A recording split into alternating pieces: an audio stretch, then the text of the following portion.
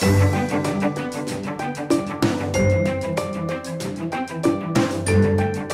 hear a lot about customer experience, but we don't hear about customer experience in the data center. And today on CXOTalk, that is our topic.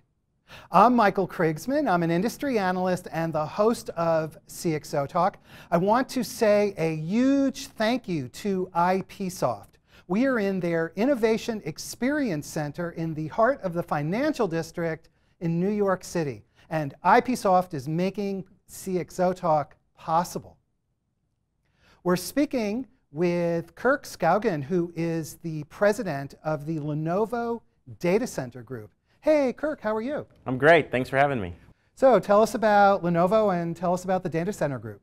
Sure. So Lenovo is a Fortune 226 company. We're in about 160 countries now. And we have three main product lines. Obviously, I think we're probably best known for our PC product line after acquiring the IBM PC business in about 2005.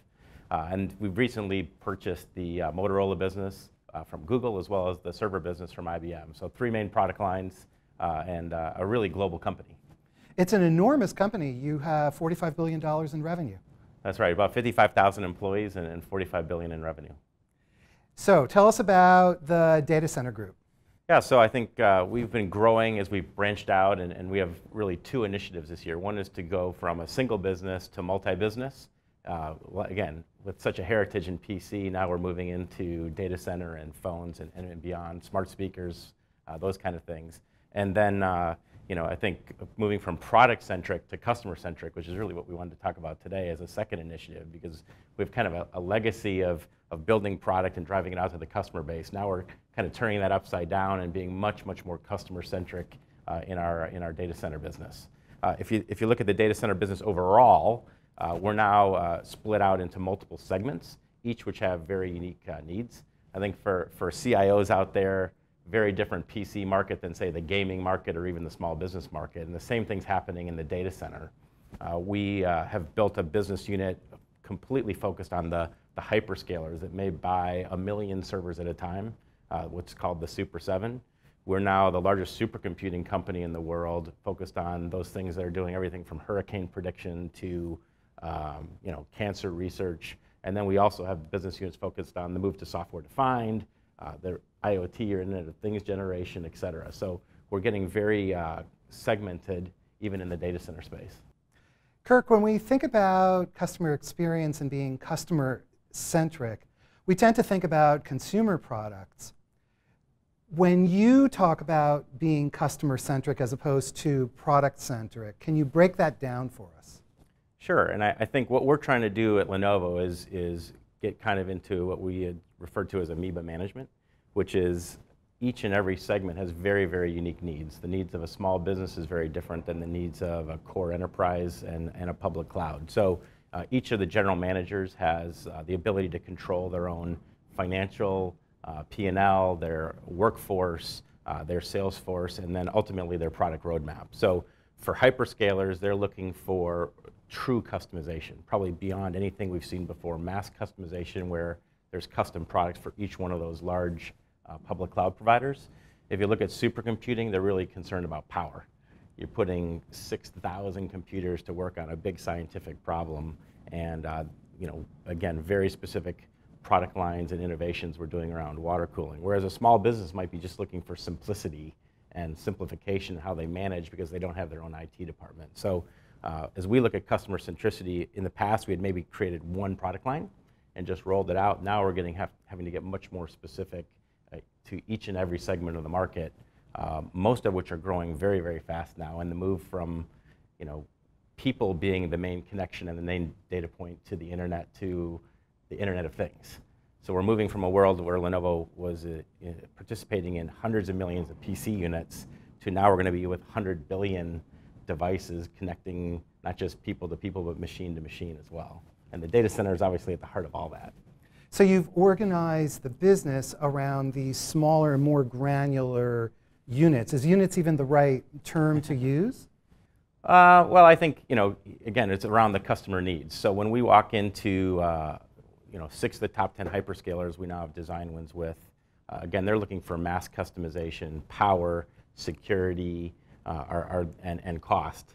And so with Lenovo, we're building about 4 to 5 devices a second on the consumer and device side, and we can leverage that about $17 billion of procurement we do every year to make those hyperscalers, be able to build out at mass scale. But again, a small business is really worried about how do I deploy my first server, connect my first 10 employees together, and not have to build an IT department to do that.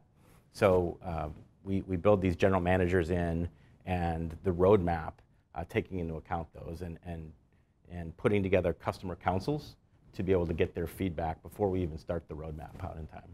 So there's a very close consultation with customers early in the product lifecycle. That's true. I mean, we're here in the middle of Manhattan in Wall Street, and that's a perfect example where Wall Street has traditionally pushed the envelope on the actual compute technology of moving from CPUs to more purpose-built GPUs and FPGAs, pushing the limits of their network and their storage subsystem. So I think Wall Street's a perfect example where we've had to get 18 months, 2 years, even 3 years ahead of the curve. What are the technology inflection points that are going to happen? And then how do we build products to take advantage of that? Where does technology innovation fit into this picture as well? Well, as I said before, I think innovation is everything. And I think we have to be agile in the customer center. We have to empower our engineers. So we pride ourselves on having some of the fastest innovation in the market, but we also realize we can't do it ourselves. Part of our vision is to be the most trusted data center partner. That was when you talk to people like Intel, NVIDIA, Broadcom, Microsoft, Red Hat, as well as big software companies like SAP and others, Nutanix, we aim to have the best partnerships as well. So rather than it be a win-lose, we're always talking win-win, not only with our partners, but how do we deliver that with the customer base. So it's not uncommon when we're rolling out a new technology to do multiple thousand customer visits over the course of a few months even, with our technology partners, so that we don't have to do it all ourselves. So part of that customer centricity and trust is making sure we don't think we have to do everything internal, don't do everything proprietary.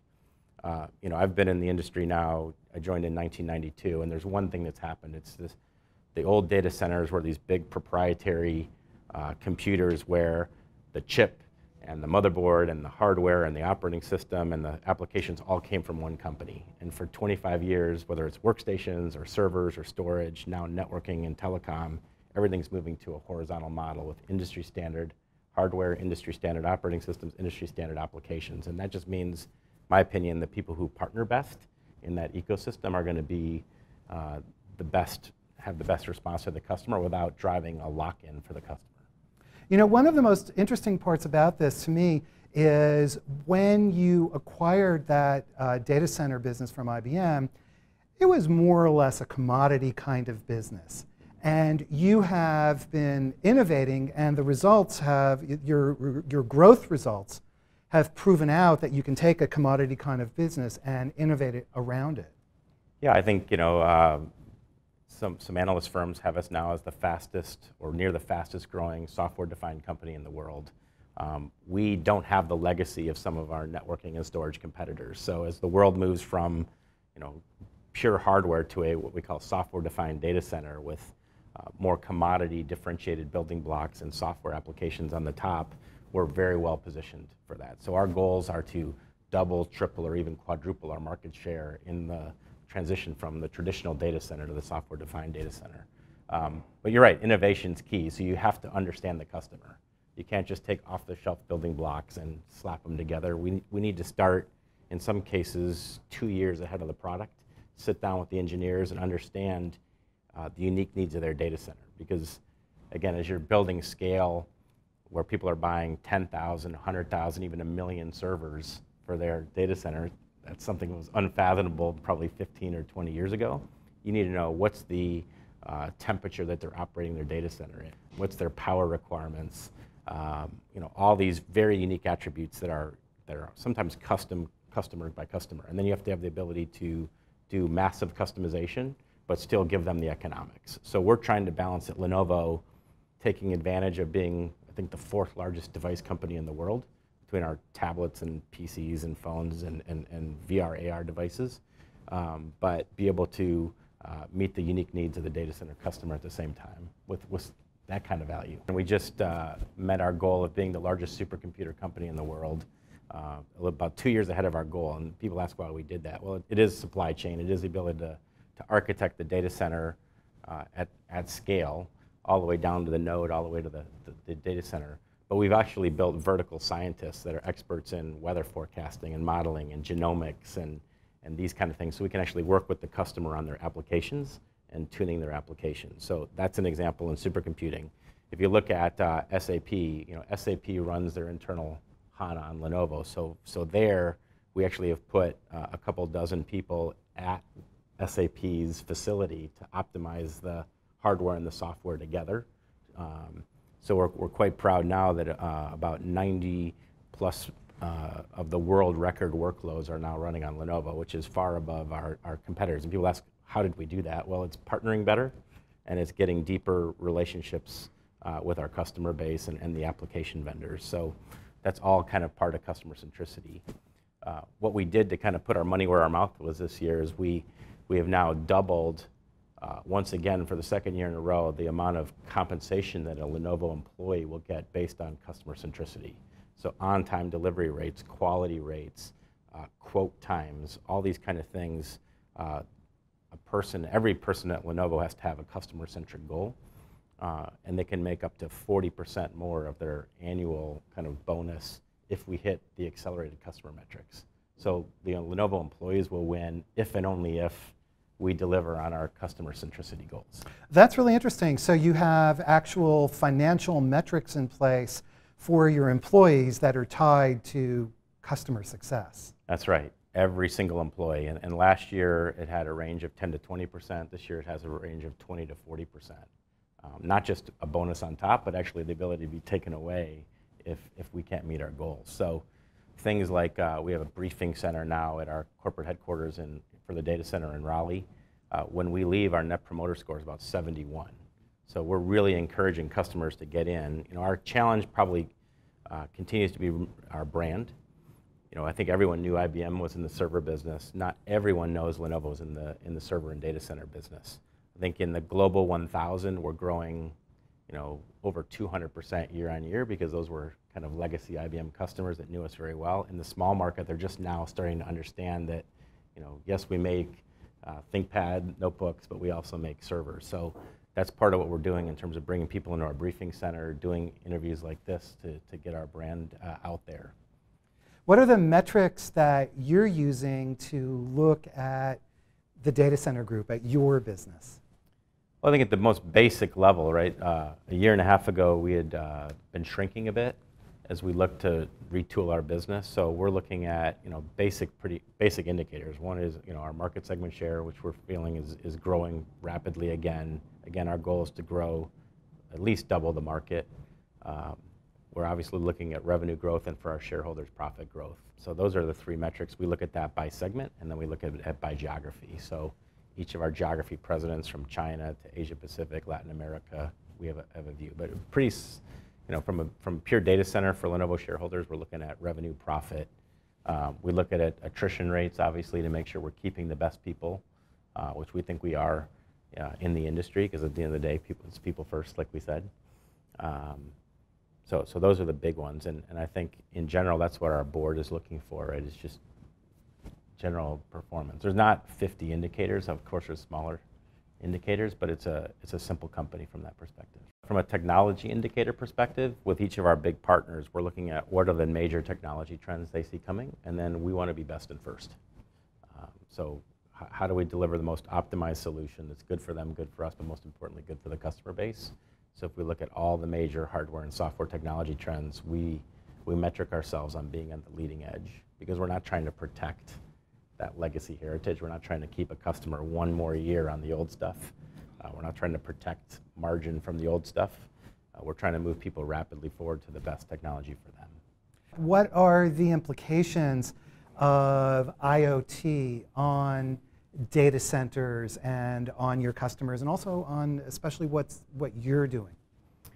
Well, I think you traditionally had looked at maybe 3 to 5 server vendors, 3 to 5 networking vendors, 3 to 5 storage vendors. I think the industry is going to continue to consolidate. If you look at the PC world, it's done the same thing. Lenovo now owns 95% of NEC, 51% of Fujitsu in Japan, for example. So we've continued to consolidate through acquisition. I think you're going to end up with fewer, larger companies. So you have to find a most trusted partner, most importantly, that's going to be with you for the next decade. These are turning into global markets. Even with all the noise in the marketplace, I think you need to find someone that's most trusted and that can take you global. If you're in China, you need to find someone that can take you outside of China. If you're in the US, and you need to figure out a way to get into China and some of the emerging markets in Africa, Latin America, Eastern Europe, Asia Pacific. So for this transfer to IoT, it's going to need a step function reduction in price. You're going to have to get way more performance at a much better price in order to deliver the scale that we're talking about here. So what we're trying to do at Lenovo is just be that most trusted partner for the next decade in this transformation. And finally, you're probably the best person to ask for advice for CIOs, for folks in the enterprise who are working with data centers, investing in data centers. What's the advice on how to get the most out of that data center investment? Well, I think find the best set of partners, the partners you can trust. And this market's going so fast. Even for me who works 7 days a week, 364 days a year, it's very hard to keep up with the technology. So you need to find a trusted partner, a trusted sales resource that'll help understand your unique requirements, build a partnership ecosystem that can keep you informed of the technology changes and help you make big bets. Why is the partner so important as opposed to, well, let's get our engineers to look up the spec books and we'll make a choice? Yeah, I mean, I think the innovation is happening at such a global level now that, unless you're in 150, 160 countries, the innovation's coming everywhere, right? It's coming out of Israel, it's coming out of China, it's coming out of Egypt, it's coming out of Vietnam. It's everywhere. So I think you need a global company to help build perspective, right? That doesn't mean you have to agree with everything that your vendor or partner is bringing to you, but you need to have the aspects of us. We have an incubator group that's out investing hundreds and hundreds of millions of dollars in startup companies. We can bring those in to an IT manager and say, hey, here's what Lenovo thinks is interesting technology. And in a very quick kind of speed dating kind of day, you can get access to 50, 60 companies that you don't have to go out and do research for yourself. And I think that's what a large global company like Lenovo can bring to you, which is just consolidating a lot of research, not just from our big partners, but from the investments that we're making and where we're betting the company. Great. Kirk Skaugen, thank you so much. Thank you. We've been talking with Kirk Skaugen, who is the EVP and president of the Lenovo Data Center Group. Subscribe on YouTube. Thanks so much, everybody. Have a great day.